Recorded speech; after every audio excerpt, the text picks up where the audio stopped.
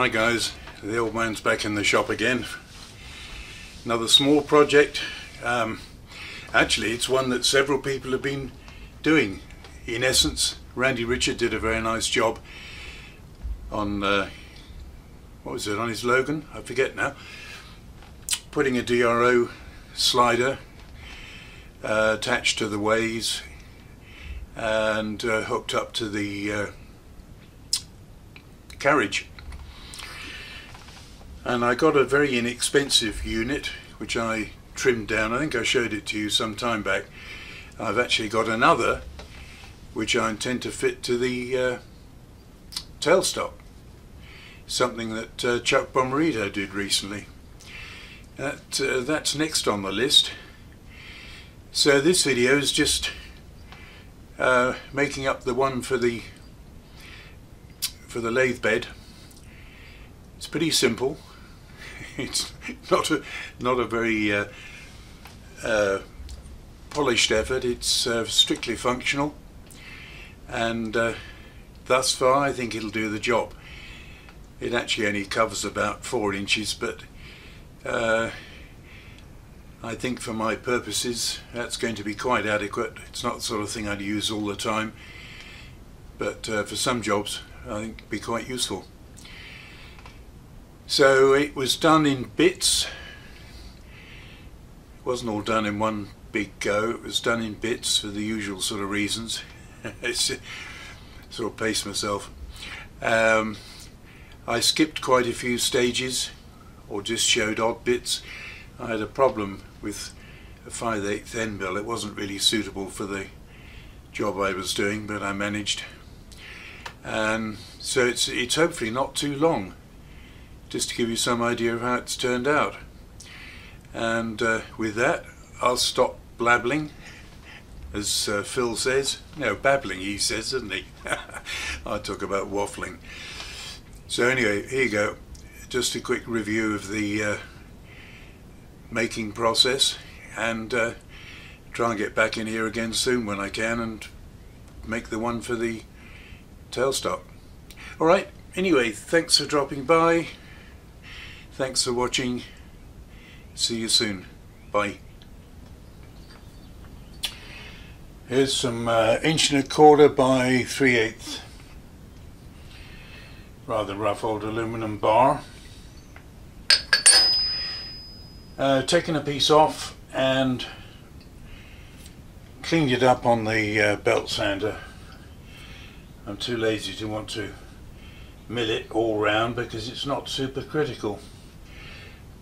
What we do want though is I want 2 shallow pockets for some neodymium magnets, so that this can go onto the lathe rail as a means of attachment for the vernier when I get that far. I'm just putting some, it's actually number 39, just slightly larger than 2.5mm for a 3 by 0.5 thread. Trying some alcohol for a change. Not drinking it, drilling with it.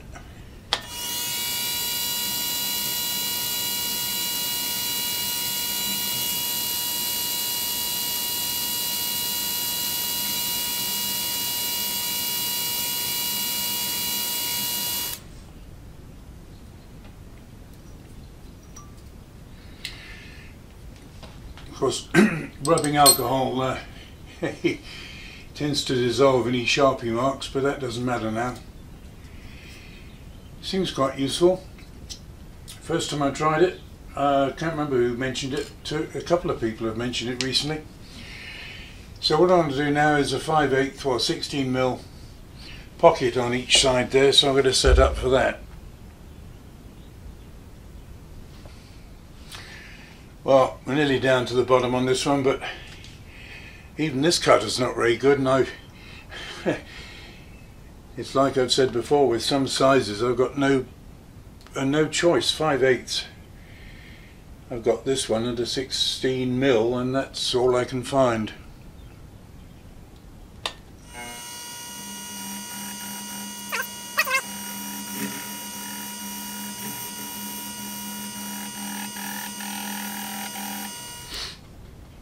Well, there's my 150. But, yeah, I wish I had a better cutter than that. Never mind. Only making a pocket. Well, I got there in the end.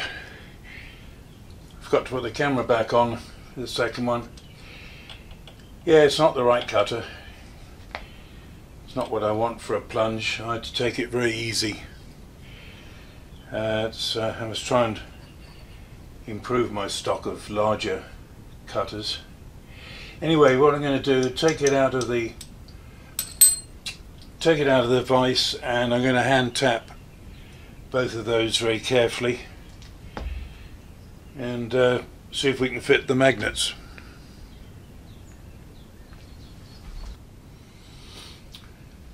Okay, we've tapped the holes. Bear in mind, this is not going to be up to the Randy Richards standard of perfection. Somewhat functional, but this is stage one. It's still a pretty rough piece of aluminum, really. I'll show you where it's going to go.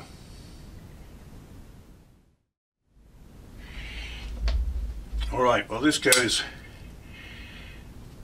on here, so we can still move the tailstock.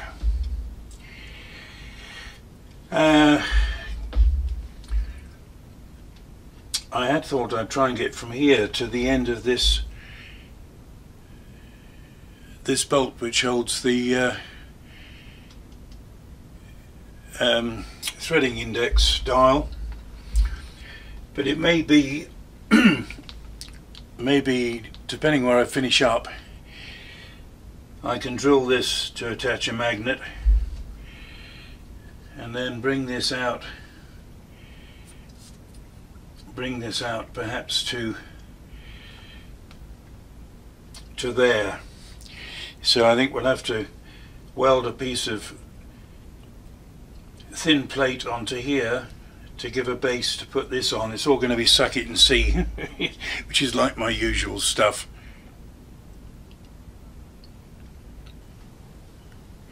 I'm not covering all aspects of this, trying to keep it fairly short, fairly simple. This is a piece of 1/8 that I'm going to attach to the magnet block, shall we call it. I've worked out an approximate angle that I need,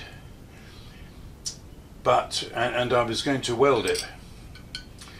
I was going to take this further forward and weld it along an edge, but I want some flexibility with choice of angle. So what we're going to do over at the drill press, a couple of holes which we're going to drill and tap 832, so you can fix that, and then I'm going to put a bend on and see how it's going to work out. Well, I had second thoughts here. The two magnets hold quite well, but I've decided to add a third one. I've gone down half a thou deeper, so hopefully it won't rock on them. I'll have to see how that works out. But anyway, got this to a suitable angle,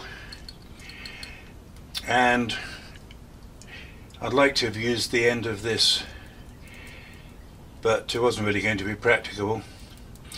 So what we've done here, I've drilled here to tap for a 3mm by 0.5, so I can hold one of these countersunk button neodymiums, and more or less the last thing I need to do here is attach the readout to the plate, and it contacts on here quite adequately.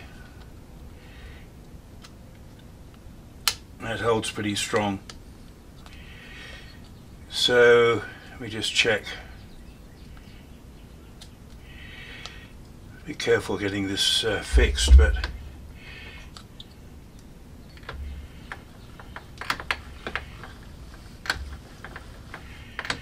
I think that's going to do the trick.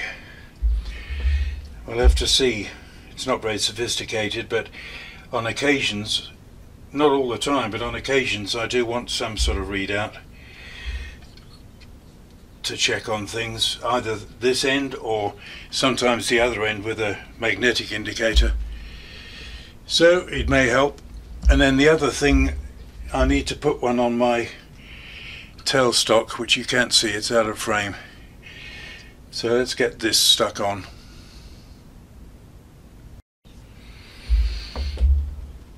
Alright, well, it's functional.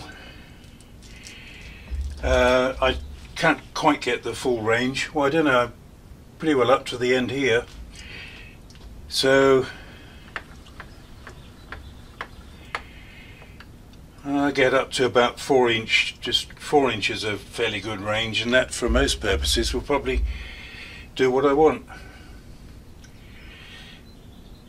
So, do I paint it or don't I? I don't know. You know me, functional is the name of the game. So the next one I'll try and make is something for the tailstock, long overdue. See how we go. So that's that one finished for now anyway. So thanks for watching this simple little project, albeit with a crappy 5/8 end mill.